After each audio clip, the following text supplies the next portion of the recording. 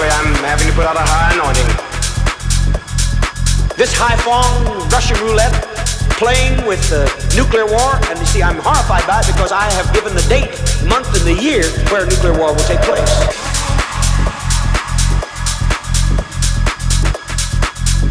It is our duty as human beings, no matter what our political persuasion, our religious preference, race, or nationality, to raise one unified voice of protest, of indignation. When I think of the goodness and all he has done for me, my soul cries out, hallelujah!